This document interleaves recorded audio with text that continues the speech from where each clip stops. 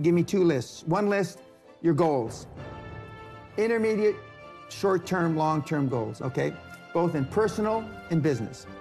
Then you put another list together, and this is a good exercise for you guys to do.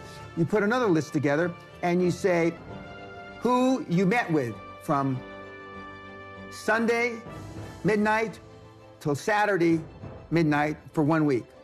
Now, you put a number by every fucking person that you emailed, Skype fucked, tweet fucked, link fucked, and which one of your goals on this other side of the paper they have anything to do with. You will be staggered, stunned, gobsmacked, awestruck. How much time you're wasting with people that have no business being in your life to attain your goals. Correct.